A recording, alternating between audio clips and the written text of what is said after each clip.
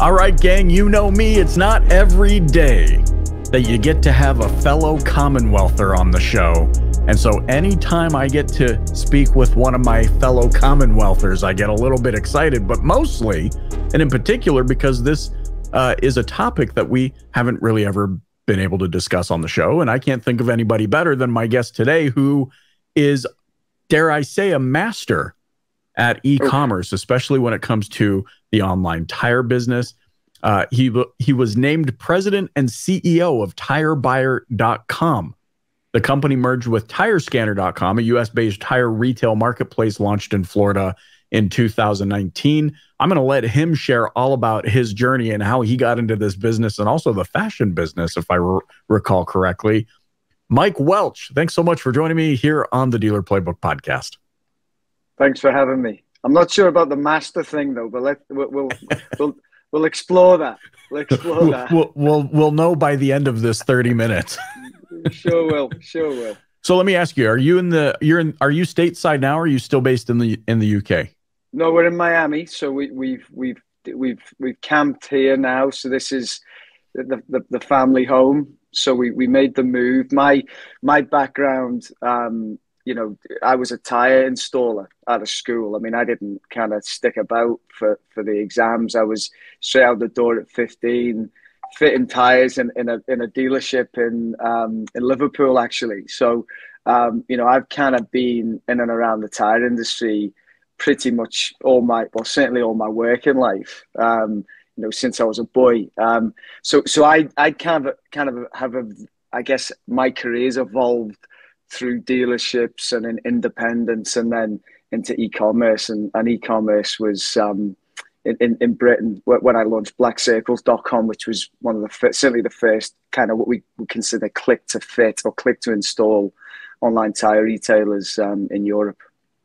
Have you always had an entrepreneurial spirit? Because I'm trying to think of, how does a 15-year-old or 16-year-old, I guess at this time, you're fitting tires, you're working in a dealership, where the industry at large kind of has this stigma of dead end job, no growth potential.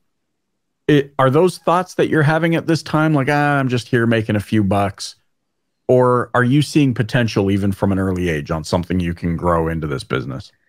Yeah, to take the kind of that look back is slightly difficult, because you kind of feel like I've always thought the same about the opportunity, which was it was an opportunity because I didn't have many. So I was very grateful to get a job and to be in a few bucks. I mean, the irony is I then got made redundant, which forced me to start to look for another opportunity. And there were not many. So I was then kind of forced down an avenue, which was to start to trade tires. Like, that's all I knew. So I had contacts. So I guess to answer your question, I've always been about the hard work, never shirked, the kind of the tough shift. So it was about, look, I've got to make a buck, continue, I've kind of, I've set off down this channel. I've got to keep going. So I started to trade tires to my buddies. And I kind of realized that certainly in the high performance end, there was a margin. And actually the dealers and the independents, they were kind of taking a tire off a supplier, sticking an arbitrary markup and then just getting it out the door. But actually it struck me that there was some nuances in there. You had performance stuff for exotic cars, you had different tiers, different brands. The market was evolving, sizes were becoming much more fragmented. There was more brands coming in. So I thought, I'll give this a shot. I mean, how bad can it get? And I had stacks of tires in my parents' front room. I'm not exaggerating. I mean, it was chaotic, but it was an evolution of, I'm buying tires off this guy today and selling them and installing them in the dealership. I just didn't have anywhere to install them, but the guy gave me an opportunity. He said, here's 15 days to pay the bill. I had no credit. I had no cash. I just had it was just a barefaced ask, please, can you help me? And he said, yeah. Oh man, I love that. And I, as an entrepreneur, I'm feeling all of the, what I call bowel quivers of that circumstance. Like, whoa, like, you're about to fall off a bicycle. There's so many moments I imagine that were baked into that experience of like, yes, I've got to make this work. Yes, I need to produce. Yes, I know this industry. It's all I know. But also, oh man, somebody's giving me a shot here. And it's funny, you know, you're exactly right. And I think the earlier in your in your career, I wouldn't say in life because it's not an age thing, but certainly early in your career, you take these sorts of opportunities, the less reference points you have for what could go wrong. So actually, from my point of view, it was all upside. And you know what? See, if it didn't work, I felt like I'd at least got some more experience in the bag because I didn't have those qualifications to lean back on. What I would say is in the early days, I did well. I got further. I wouldn't go as far as I did well. I got further because people gave me a chance. And that was only because I was willing to ask for a chance. I think so often people kind of, I better not ask, or I better not kind of put my neck on the line. Why not? You know, there's nothing to lose. So that really was kind of what got me started. What I started to realize as I was basically building a business, I mean, I'm selling tires, but actually I've now got a P&L to manage. I've got suppliers to pay. I've got customers to serve.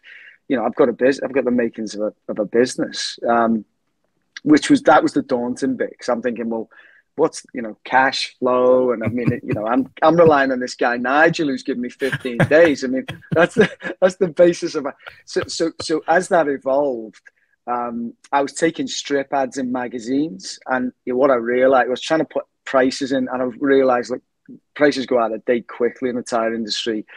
So, there was a thing called, the internet was kind of happening. I'm thinking, well, let's find out a little bit about this. And over the course of 3 months, I taught myself some basic coding, and I built a really simple website that had prices and inventory on that I could change at will and just take strip ads with a URL. And that was the first move into having an internet business. Now, that wasn't because I thought the internet's the place to be. It was just because it was the most economic way for me to get my offer out into this small market that I'd identified. And really that was the start of Black Circles, which kind of, later on really evolved into something really quite big. This is fascinating because, and you kind of answered it, but I want to poke at it a little bit more because I think it really shows a couple of things. One of the things, I've actually had this conversation with a few people over the last week, Mike, and it's that the car business in particular is rare in that it can take in somebody who has no other experience. And if they're willing to see an opportunity and to work hard, to your point, there's a life here. There's a life here and you can produce. And I was going to ask in particular how you go from no experience to starting a large e-commerce tire selling, tire fitting website. And you said, I taught myself how to do some basic code. Has that always been a part of who you are? Like, is that baked into your DNA that if you don't know something, you just go and figure it out? Because I would venture to say not many people are thinking, I should teach, you know what? I think I should teach myself how to code. It's a fair point. It's kind of a means to an end. And I think that, I would say some might not, but I would say that I was blessed with not having an ego. I've spent most of my life kind of relishing being the underdog. Really having fantastic experiences by leveraging other people's knowledge and being the guy going with the ask. So around that time, when this started to evolve, the Prince's Trust, which is, the Prince Charles has got a charity in the UK that they award grants to young businesses that have kind of got a bit of a struggle. So the background is, is that they're not blessed with a kind of a jump start. So they identified what I was doing because of the circles I'd started to mix in, kind of local kind of business clubs and whatnot. So they gave me a grant, and that was really helpful to allow me to buy a computer and employ somebody to do the admin. And then I had a business, and then I kind of started to learn how to run a business. And I took a night course to do accounts. So I've got this kind of business evolving, but I kind of knew that, I was trading this commodity on the internet, but I wasn't retailing. And I knew that if I was going to be successful, I needed to retail. So I started to read. So I read a lot about business, a lot of autobiographies, and that was my school, really. And I read an article on a guy called Sir Terry Leahy, who was the CEO of a business called Tesco, which is, the equivalent to Walmart in right. Europe. Mm-hmm. And he happened to be from Liverpool. So I thought, well, he's from Liverpool. I mean, Liverpool, how we might even be cousins, who knows? So I wrote him a letter. He was Forbes Businessman of the Year, and I wrote him a letter. I said, look, I'm from Liverpool. You're from Liverpool. You're a great retailer. I'm trying to retail. Would you spare me some time?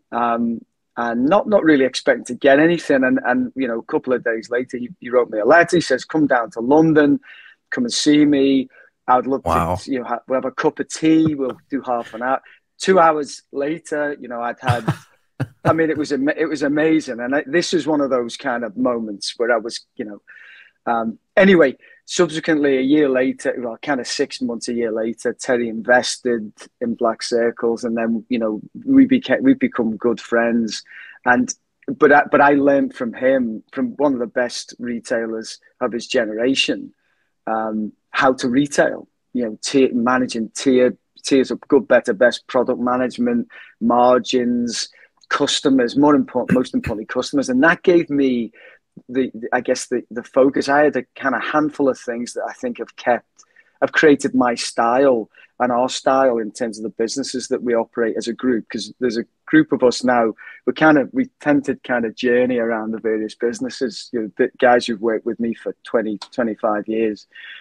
And, the cornerstone of what we do is all about customers and how we over deliver for customers. And what's great in every market where you sell to consumers is that tomorrow's another day. The next customer's another customer. You get another chance. So if you get it wrong, or if it's not quite on point, you've got to learn from that. And you've got to constantly evolve the offer to make sure you deliver for customers. And if you do that, because everybody says they do, but in my industry, at that time, Black Circles was, it was a small business. I mean, we were doing maybe $1 million a year in sales. Over the course of 15 years, by focusing on our customers, we built $100 million sales business off. We raised about $200,000. So it was bootstrapped, but we had the fundamentals right. And Michelin acquired the business in 2015, and I've used Black Circles as their kind of boilerplate for e-commerce across the planet. So, but it was when I kind of come back to what was the secret sauce. There wasn't really a secret. There were fundamentals that we just would not waver from, and it was about how we deliver for our customers every day, how we create a culture of camaraderie. We would, when we hired people, and the same applies today to a certain extent.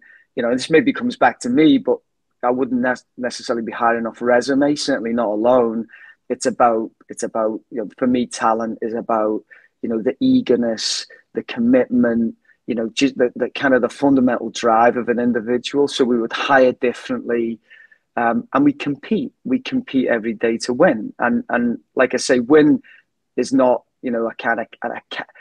a capitalist kind of win per se. It's about how do we judge our success by what our customers tell us that we're doing right or wrong, and we don't waver. And that kind of formed we would engage customers quarterly, annually, and they would write our business plan. What could we do better? Where do we get it wrong? And we'd listen, and and I'd want to hear the bad stuff, and I've been involved in so many businesses where, they'll engage customers as an exercise, but don't really recycle that great, rich information that comes back, particularly if it's bad news. Nobody really wants to hear that they're getting it wrong. So we had this culture of tell us what we're doing. This is great. The good stuff's great, but really tell us how we could do better. And the team, would just double down on that, and that would just became a steam train of of energy that kind of just took us so far. You've mentioned the word fundamentals, and it's something that resonates with me. I feel like how can, if you want to build a massive structure, then the foundation needs to be in place. Yeah. But the other reason it stands out to me, Michael, is in the retail auto industry, there has been an increase in conversation about the fundamentals, culture, hiring process. You've mentioned some soft skills and hard skills that you're looking for, but mostly, like people that are eager, that have commitment, that are willing to compete, hold ourselves accountable, get feedback and listen, and customer experience and all of these sorts of things. My question to you is, because the car business, for the longest time, it's like you either want a car or need a car or you don't.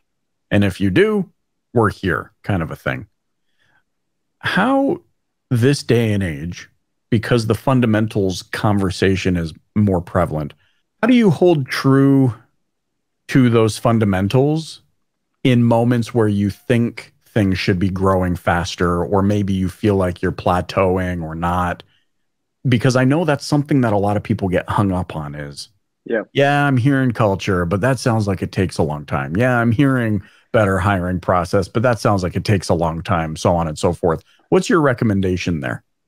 Always take that longer route if that's what it takes. I mean, the challenge with not this businesses are made of layers of decisions, and the layer on layer on layer, and you become those fundamentals are usually they're made up of a huge legacy of decisions that you and your business make around, it's those short term, we could get there in 2 steps, but it wouldn't be perfect.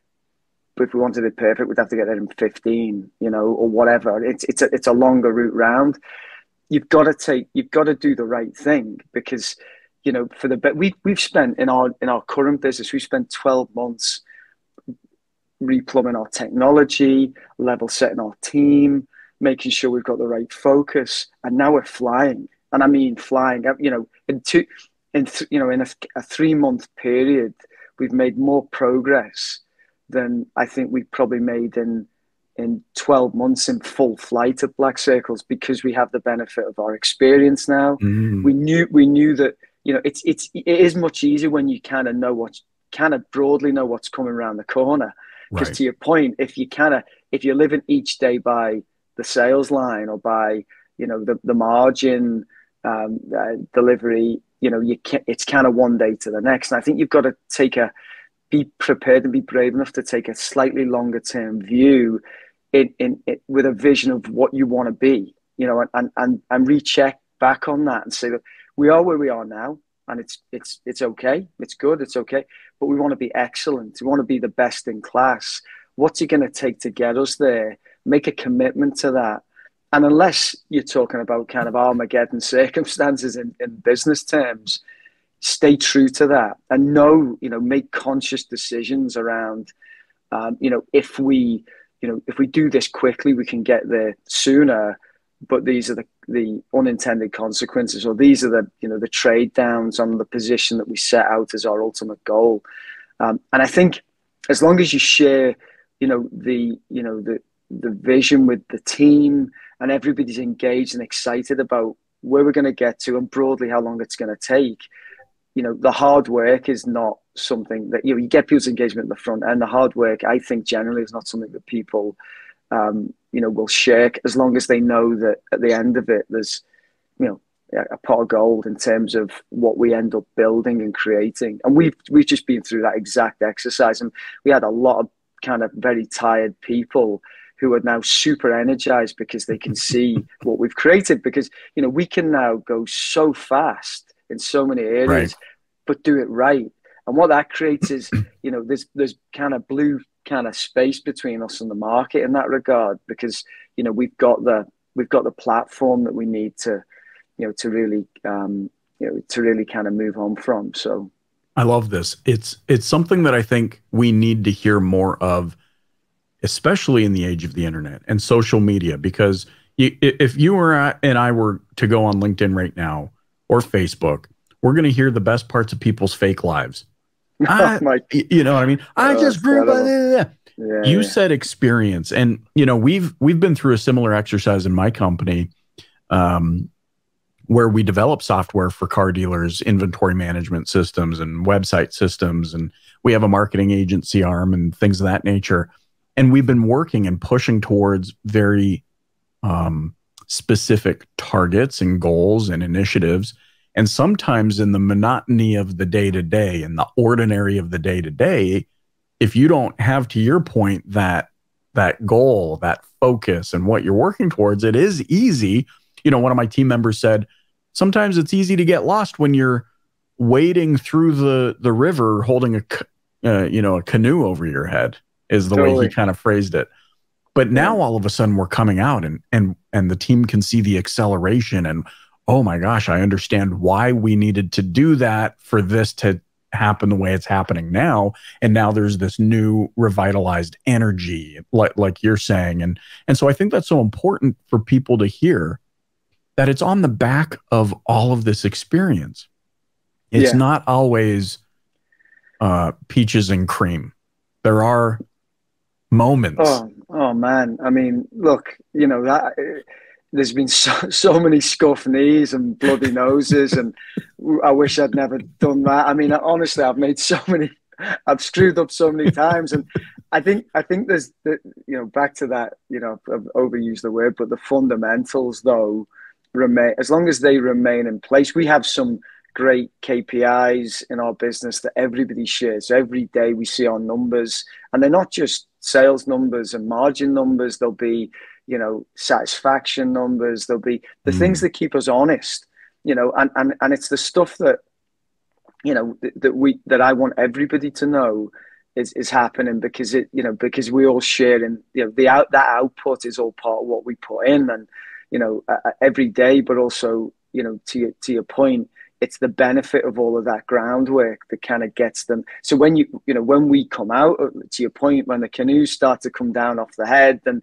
you start to come out of the swamp, you can see in the numbers, in those KPIs, wow, this is happening. Like, this is changing. My guys are, our market kind of, broadly speaking, is down at the moment. We're punching 150, 200% growth, but it's not because we've hit a eureka moment. There's no Right. kind of golden ticket. It's Right. it's an accumulation of maybe 20 different initiatives, or kind of, or pinch points that we've addressed, or there's never, in my experience, just that kind of one golden initiative or golden moment. It's a combination of everything. It's that culmination of all of the efforts coming together, and it's my job to make sure that I'm communicating our progress on that journey. So when the guys do feel like, and we've, as I say, we've been through it. What you've just articulated is almost identical to where we've been in the last 12 months. And the way we keep going is that we have those checkpoints. Where are we? Are we, once we get this in, we have this runway in front of us, and and the guys have got to be able to believe in that. And it gets, it gets tiring, but I think so. The most important thing is, I think, setting out who do we want to be, where do we want to get to, and also having a little bit of flex in there, because the market changes, and actually there's in the journey of developing to that end, there's some discovery as well, right? So you kind of feel like, well, perhaps we need to pivot a little bit, because it's not Right. quite, the direction we were taking might not be as exact as we thought, and and having that flexibility, but having everybody on the journey, and being able to check in with their progress, I think, is really important. This is spectacular. I can only imagine then, you mentioned experience, and I'm, Mike, I don't know what happens around turning 40, but I feel like you start seeing the world through a different lens, and you start seeing moments in, and you've kind of alluded to this, those mistakes, and those moments of why isn't this happening fast enough? And look at that company over there. They seem to be doing something that I'm not. And I look back over my career up to this point, and what I feel like now is an acceleration, like we're pedal to the metal, so to speak. And I realize now through these more established goggles, if you will, that everything has happened the way it needed to happen for me. Yeah. And part of that journey was finding the right people to go on this adventure with me. Has that been similar for you? Do you see how having the right people is something that's necessary in order to achieve those fundamentals and be able to push past them? Yeah, for sure. I mean, that's probably why from Black Circles to Tire Buyer, we've been, one of the reasons we've been able to move so much quicker is because I kind of knew, almost immediately what I needed and who I needed to surround the business with, in terms of roles and types of character, and some of the same characters actually. So there's that whole, I mean, that took me ages. I mean, I couldn't afford people, and in Blacks, it was really, it was a process of elimination. Really, it was kind of, you learn as you go. You make your mistakes. The Hunger Games. Oh my word! I mean, it's some of the biggest successes and biggest failures have been around people for me. And you've got to get it. You've got to give yourself a bit of flexibility to make you sometimes won't make the perfect decisions, but ultimately trust your gut, particularly if you've got experience, and go with have faith in your people and back them, and 9 times out of 10 it'll work out. But the exciting thing on this journey that we're on is, as we evolve the business, we're really, I would say in Black Circles, it was, we were facilitating the growth of the business this time around, because there is a little bit of being able to see around the corners. We're trying to hire in anticipation, so we've got time to hire the right level of talent. We've got, right. We're willing to pay a bit more, for the person than we might be if we didn't think that we were going to. I was always, right. If I could just push it a little bit, maybe I should, but I don't know if we're going to take another step up in growth, or you kind of got more assured. I've got more assurance on the basis of experience now, so we can hire more confidently. And again, I would say, if you find the right person, based on not just their resume, but all the other attributes, and the chemistry's right, you pay whatever you need to pay within reason, because, great people, are rocket fuel. I mean, it's such a, carrying people versus, great people who are self-starters and can get the job done. I mean, it's such a, it's a night and day scenario. I love that.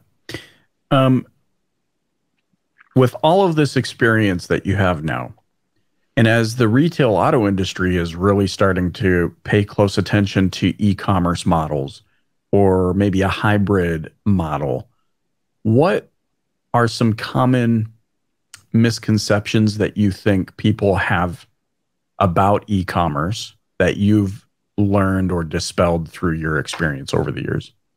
That's a good question. I think the first thing is they're not different customers. I don't get the e-commerce customer because I get the people who come into my store type mentality. They're the same person, and in fact, they've merged and are merging at a rate that is now kind of irreversible. So, if before you were able to draw a line between those that came into your store and those that would shop online, we're now in a world where there's different behaviors for different circumstances. I would say that rather than be demographically different, there's situational differences. So in my business, a customer, we can install tires with mobile vans next day. So that same customer who needs that service at today because they have a blowout, they might not need it next year or in 6 months' time, because they've kind of spotted the tire needs replaced, and they can be a bit more organized and they can take it to one of the stores for an install. So from my perspective, we need to make sure we have all of the different situations that customers might find themselves in covered. So, we provide, we've got to be as accessible as possible with different types of service to suit those different situations.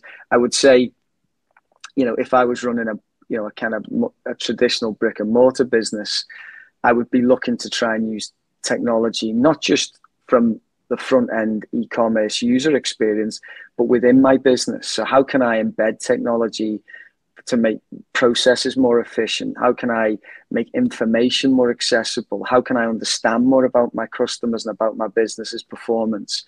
Because technology is not just about selling things on the internet. In a business, it's about how you can make yourself more profitable, more efficient, more insightful, and give yourself the mental headspace to grow and focus on how you develop your business as opposed to be in it all the time. Get on it, and I think we're in a really interesting period of these two worlds absolutely colliding and merging. And there's a great opportunity for open-minded business owners to start to really embrace technology if they haven't before. Amazing. The one last thing that I wanted to just touch on, because I think this is so tremendous. You were awarded an OBE, Officer of the Most Excellent Order of the British Empire. I wanted to say that. I wanted so hard to be able to say that with a British accent, perhaps a top hat and a monocle. I don't know why that's the visual. The British Empire, British. By the Queen in 2006. So you actually get to meet the Queen in this ceremony. What was that like? I need to know. That was great. She was very she knew about the Prince's Trust, and it was excellent. Actually, we were it was very honoured, and it was for services to business and charity. And I'd worked with the Prince's Trust. We set up a charitable trust, myself and my wife, after we sold Black Circles. And we put a lot of energy into adoption, fostering, and critical illness in kids. So we probably spend a quarter of our time, really just investing, our energies in trying to further those causes. So it was lovely to be recognised. And at the same time, like I say, she was aware of the Prince's Trust and getting me started, and we've kind of subsequently got involved with that in Europe, and we served on the board of the Prince's Trust and various other things. It was a really nice recognition. She's a lovely, lovely lady.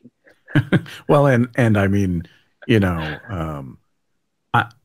don't know if monarchist is the right term, but I mean, growing up in Canada, she's on all of our money. She's everywhere. I mean, she's our head of state, and so I'm always intrigued by those who have had a chance to meet her in person. But more so, I want to just underscore how amazing I think the work that you're doing through the charity and through your trust is, and providing opportunities to children and individuals to help them understand how great they are, and how much capacity they have, and how much more powerful they are than they're probably giving themselves credit for. I think, I want to really underscore that, because I think that's tremendous, and certainly congratulations to you and your wife. Thanks. I appreciate it. Thank you.